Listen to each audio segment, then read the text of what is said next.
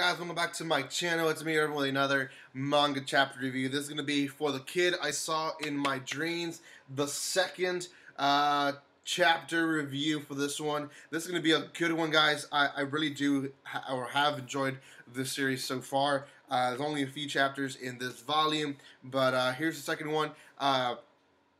We get a little background story on our main character, Senri, and essentially this second chapter starts in a flashback. But before I continue, guys, I do want to say a few things. One, if you have not done so, subscribe to my channel, hit that bell button if you guys want to know when I go live, when I upload videos. Also, if you guys have not checked out the first chapter review, go check that out, as well as all my other manga reviews. I have quite a bit of manga series that I'm reviewing, so go check those out. And then lastly, I do want to say there is a spoiler alert on this chapter because I will talk about it in some detail. Okay, here we go.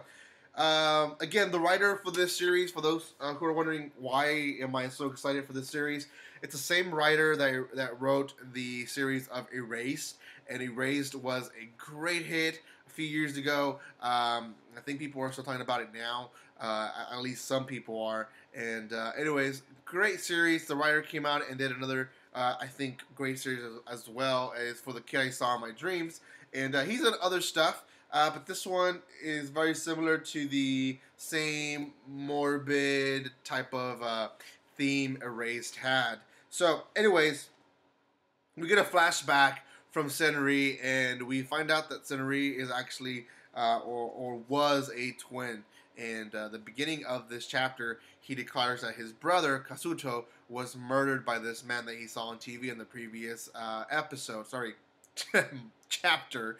Anyway, so Senri having this flashback when he was a little kid, and essentially what they would do is Kasuto would put Senri in a closet and lock him up, and Kasuto would go and try to defend their mother from being abused by their alcoholic father, and he would end up being beat up at the end of the day.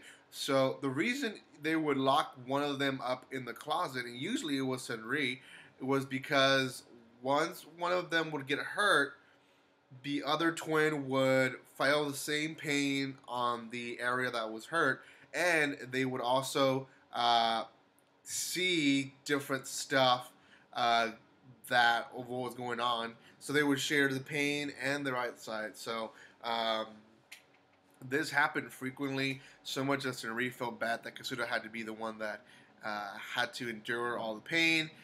Even though they shared it, you know, obviously he had to be part of it.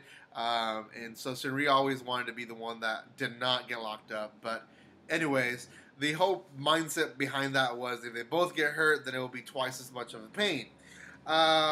Towards the end of the flashback, we get finally what happened. And essentially what happened was one day when Senri got locked up, he didn't feel pain. He didn't feel anything for a long time and didn't know what was going on. Then he heard weird shouts and weird arguing that he hadn't heard before, and then weird sounds, and then no more talking. So he immediately then felt a pain in his arm, heavy pain that he had never felt before, so badly that he felt like his arm was being ripped off, and he finally was able to break through the door that were in the closet that he was locked up in, and found out, you know, he stood in the pool of blood. It's kind of the same scene that we got in the first chapter of his parents, both dad and mom, dead. Then he finally got a shared eyesight of his brother, and that was him being placed in a room and holding his arm. And that's about it. He says, you know, that was the second to the last time I shared a vision with my brother, my twin brother. And so we haven't seen the last vision yet. The flashback ends and he is on his way to looking for this guy. He goes to the factory to find out where he is. The factory tells him he had quit a while back, a week ago, and that they hadn't heard of him. He didn't have, you know, any information on him. He finds someone that worked closely to him and goes out to eat with that person and gets an address of where he might be. He then goes to the place where the address where he is, a dump, may I say, and finds out that the person that was there was in this abandoned area, and there's tape all over it from cops, and sees that the person that had been living there, or staying there at least, was had deceased. So, anyways, person is dead. Now, is it the same person? I don't know. I'm not really sure. That's just what they said on the chapter. It could be that this person is really a mastermind and planted a dead person there and just made everyone believe that it was him. I could be wrong. But essentially, he came into a dead end, another dead end, where his murderer of his family members, um,